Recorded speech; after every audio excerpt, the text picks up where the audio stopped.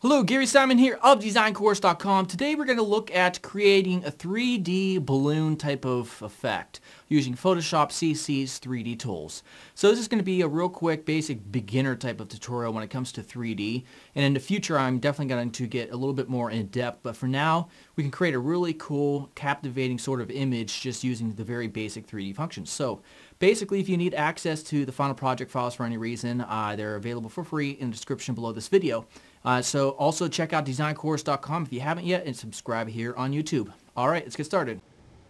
All right, so let's go to File, New, and we'll just name this Balloons.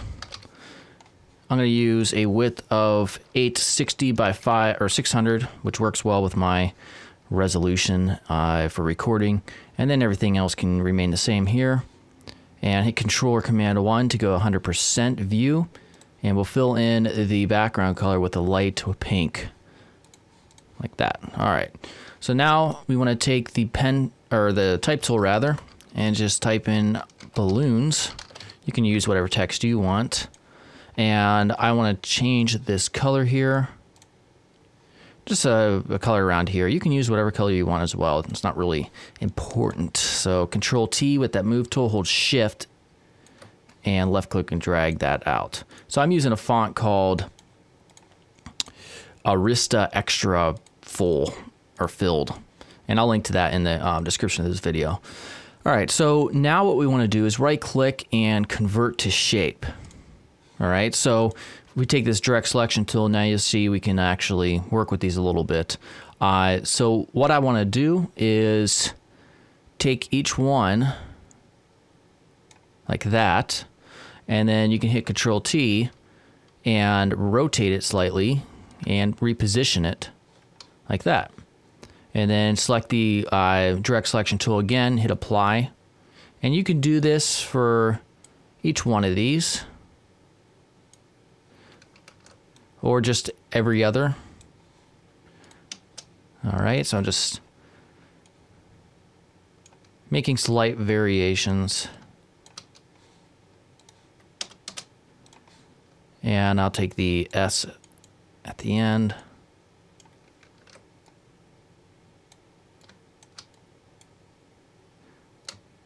Yeah, maybe right there. Okay. All right, so if you hit Control H, get rid of those, the outline. So now what we want to do is go to 3D and a new 3D extrusion from selected layer.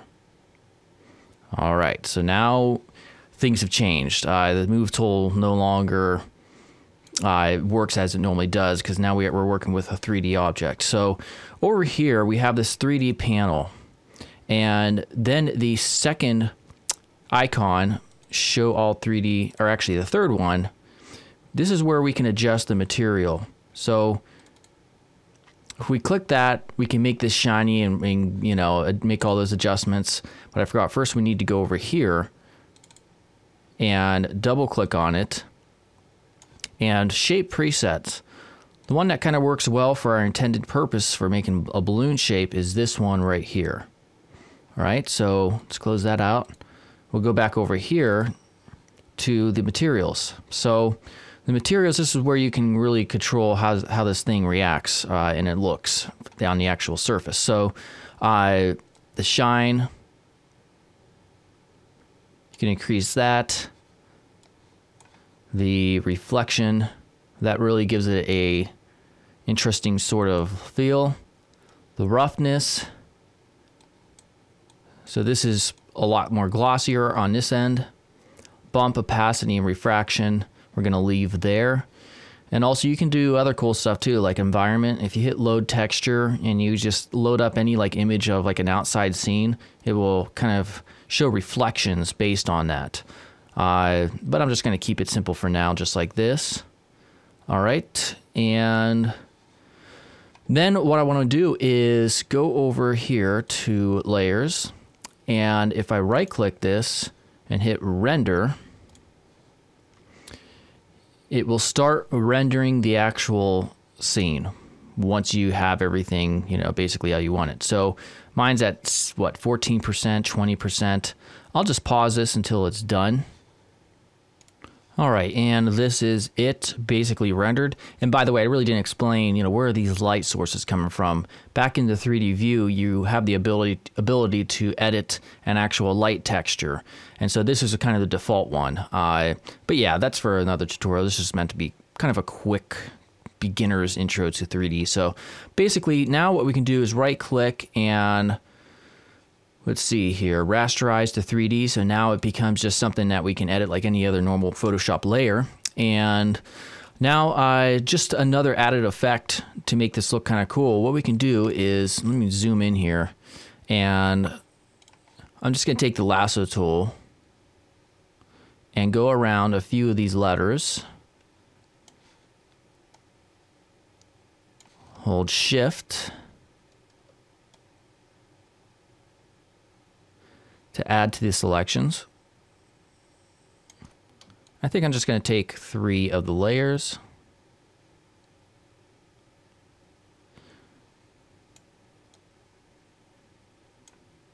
All right, and then what I'm going to do is hit Control-C, and then hit the delete key, and then Control-V to paste right in. So now those 3 letters are on all the same layer basically.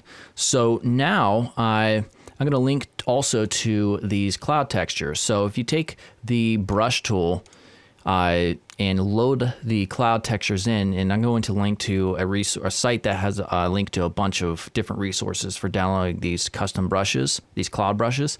So once you load them up, you'll see, you know, a bunch of them here underneath the default brushes that come with Photoshop. And I have a bunch of fire ones, and so that's what you're seeing here. So let me scroll up here. And so this number beneath it, that means like the highest, the size of the actual brush. And so in terms of pixels. So if you bring it over here, you can kind of see what it might look like. Actually, those aren't clouds.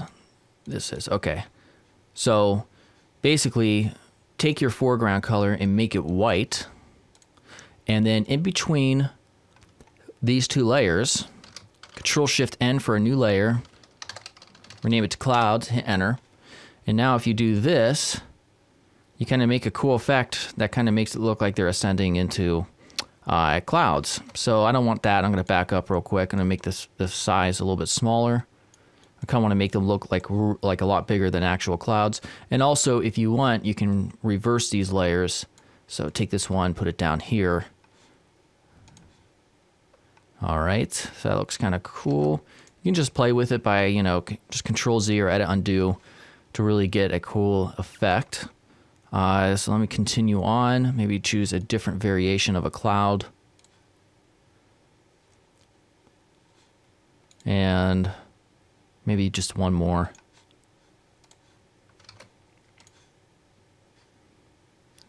That's pretty subtle. And so if I take the eraser tool, get rid of these ones down here.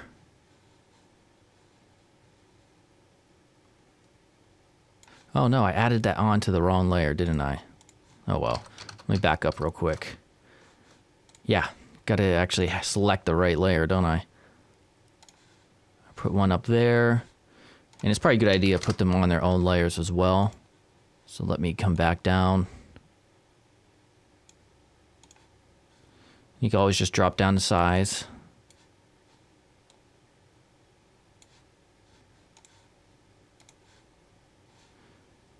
Take one more.